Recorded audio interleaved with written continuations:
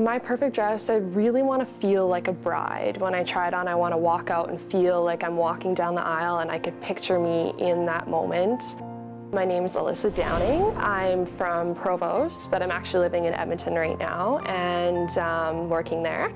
And I'm looking for my dress today here in Calgary and hoping I find the one. Andrew's my fiance and I feel really lucky to have him. I don't want to cry, but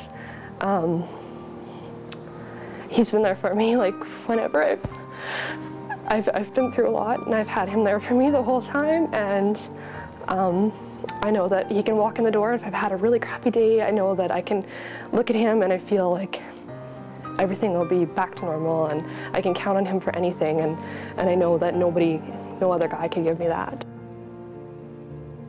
I think the dress should reflect who I am a little bit, and a little bit of my personality, and so I kind of am hoping for elegant. I like to think that I am like that.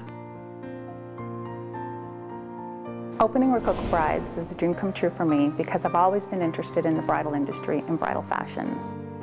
Every bride who comes in is so unique and different and has a story to share. It's the single most important gown that they'll probably ever wear. So for us, it's a great joy to help them find that gown, that dream gown. It's something that most girls have been envisioning and dreaming about all their lives. Today I brought my mom and my grandma, and I brought two of my aunties and my future mother-in-law and two bridesmaids, so one of them my maid of honor. The opinion I care about probably more than all of them would be definitely from my mom. I definitely really care what she would think of how I look, and I like her to be really involved in all of it. It's very exciting when your children get married.